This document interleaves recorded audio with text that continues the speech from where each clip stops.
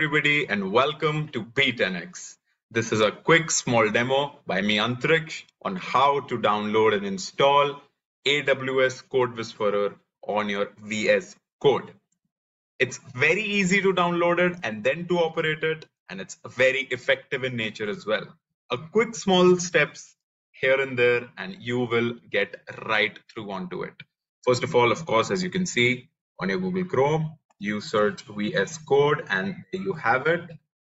You go on there, you click on the first link available to you. It will redirect you to the website, of course, and wherein you'll select Windows or Mac as per your preference. Mine is Windows, so I go there and it gets downloaded. Right, so it has downloaded. I've clicked on it and it's going to open the VS Code installer for me. I'm not going to go through all the steps because I have a VS Code on my laptop, but there you go. It asks for everything. You just accept and then you keep doing next until you reach on VS Code. I'm not going to do it as I said because I already have it. What I'm going to do though is I'm going to search VS Code right here and I'm going to open it. As I open it, there it is for me and it loads. So the first thing we're going to do is we are of course going to open a folder where we want to do all of the testing, and I've named the folder as test, and there you go. So that it is opened. Then we go on to extensions. What do we want? We want AWS, and we type AWS here. Quick, simple, and easy. You go on to so first you go on to extensions, then you search AWS right here, and then you just press install.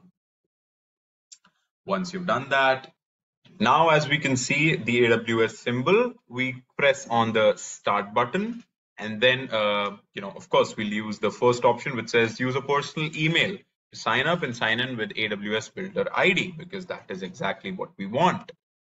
So once we do that, it will ask us, should I copy the code or whatever? You just say proceed. Then you it says, should I open an external website? Of course you can.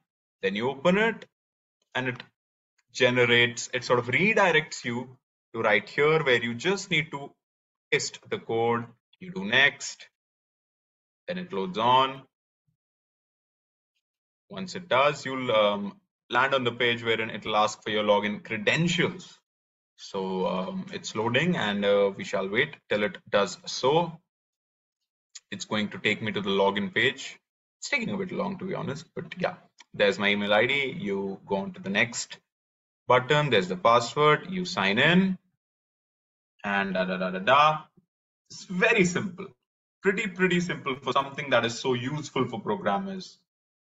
The demo as to how to get it is pretty simple. As it is loading, we'll wait, and there you go. I could see my name with the ID there, and I'll just allow it. And very cool. And there you go. Now it can access my data, which is always scary, but so we're just going to cross this. Yes, right. We jump on back to it, and there you go. You can see the pause thing here. The pause thing means it has started. Once it has started, it's always a nice sign to keep going. Right, we go on to here. We go on to the new file. So basically we go on to the Explorer section where we try to open a new file. We name it anything. I'll name it demo.python because that is where we'll be. That's the language we'll be working, and demo.py, and it opens. Now we're going to see some use cases, some simple use cases for Amazon Web Services, AWS CodeWhisperer. So we go on. We just see some simple, pretty simple use cases of it. Sort.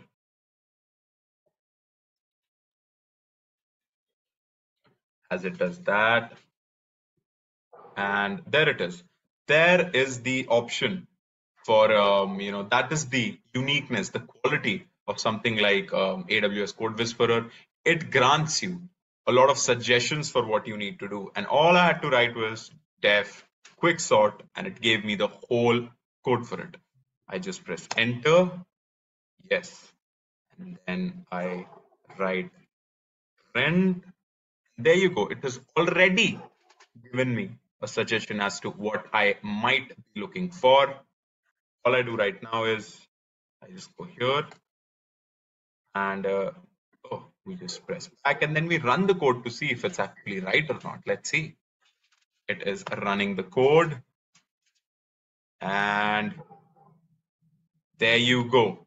There you go. Quick sort. The numbers were 10, 5, 2, 3. It has done exactly what I asked it to, 2, 3, 5, 10. It works. It works, ladies and gentlemen. Now we go on to another use case for all of you. So this time we go with the binary search use case, and we type binary search, and we wait for it for us for it to give. Oh, there you go. It has already done it. So how, like, I mean, how great is that? You know, as soon as I just wrote, it is gone. But yeah, there you go, and it has given me the sort of recommendation already. Then I go on and I write friend, and there you go. It has already given me the suggestion yet again. Oh, I missed it. Print, and there you go. There you go. Right? It's given me. All I need to do is run the code now. And once I do, it will tell me the result for it. And there you go. It has given me the answer. What I was looking for is this exact 2. Wow. I mean, yet again, it's done it. It has shown how effective it can be for programmers. And these were the sort of 2 examples as to how, as I said, effective it can be for all the people using it, and a great service, a great sort of boost to have for programmers.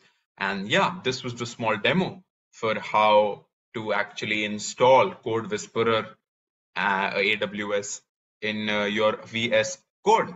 So I hope every one of you understood as to how to do it. And yeah, see you soon.